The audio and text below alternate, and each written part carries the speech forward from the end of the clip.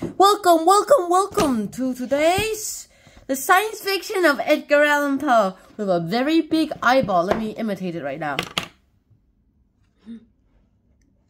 Alright, let's get this started with. Today is our 13th story and it's called The Facts in the Case of M. Valdemar, aka Monsieur Valdemar.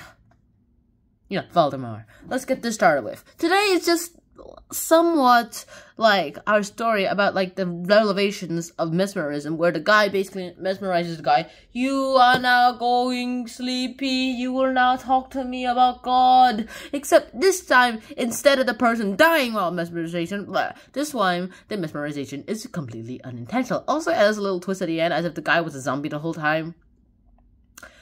Zombies! It's always about zombies! And let me just go ahead and go deeper and explain everything to you guys. First off, the plot. The plot is about this unnamed narrator who goes ahead to his friend, M. Valdemar, who's at the last moments of his life. He's like, I'm dying, please help me, save me. And it's like, I'm here, man. What do you want?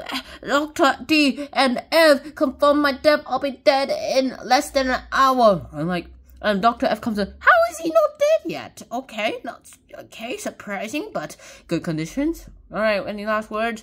Yeah, I guess so. And basically all this works out really well. They talk about things and they basically try to keep him from hallucinating. He said, I'm dead, I tell you. I'm a dead body who somehow still has an active brain. My heart stopped, my lungs stopped, but my brain hasn't stopped.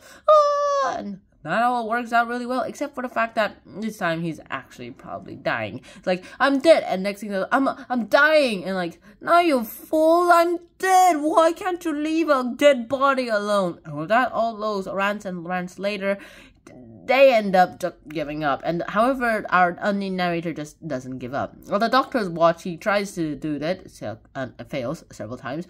Next thing that happens is literally, he succeeds. He succeeds in, like, trying to go ahead and keep him from saying that. However, instead of, like, curing him and keeping him awake just to say his last words and make sure that his last words are not, I'm dead, I'm dying, you fools, I can't leave a dead body alone. Instead, this happens. He screams, and then the body literally decomposes. And they're like, wait, the body just disappeared, and the only thing that's left is, like, the liquid from inside the body, because liquids can't dissolve. Sort of. I mean, is this a time machine thing? It's like, is that guy just being time machine? Is like time being fast forwarded and we just didn't know about that? Is this guy a zombie in the beginning, or is it something like the person who died while being mesmerization in our previous story? I believe it was our 8th story, mesmeric revelation. Take your pick. I'll say that it's something like that, except here just immediate decomposition, because once something's immediate decomposition, there's a lot that actually works out here. When something's the facts of M. Valdemar, that just goes ahead and does things. Unintentional hallucinations are true, and decomposition and having a time machine. Is he a time machine? Maybe. I mean, this works out like what H.G. Wells wrote in his short story, science fiction story, The Time Machine. Well, at least the movie adaptation was somewhat similar. The movie adaptation was basically about a guy who goes in the future, finds out that we've evolved into extremely smart monkeys, and the other one evolved into extremely dumb monkeys. And then the extremely dumb monkeys decided to kill all the extremely smart monkeys. However, an even more extremely smart person from the future, because apparently we devolved a bit, came to the future with a time machine and defeated the guy. However, he stuck himself in the future, and he could never go back to his past. And like, yeah, this is worth it. This is worth it, in my opinion. And with that, we have a lot to say. So, what do I have from this? What do I have from this story anyway? What do we get from the story? What do we learn from this? Not a lot of morals are in this story. In fact, it's all just about decomposition, and probably just comedy is because people love comedies, and what people love, they'll buy, and buying things equals dollar bills. However, that's not the reason for every story. However, that has been my excuse for every story. This time, however, it's a little different. He basically overused the mesmerization plot again.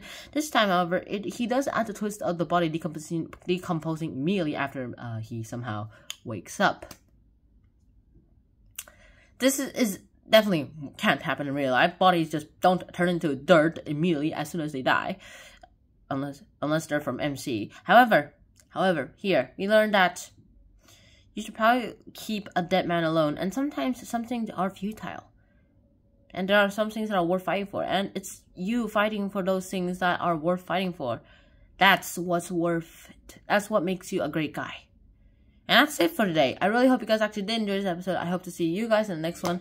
And so until next time, Shanana, peace, bye-bye. Please wear a helmet. See ya!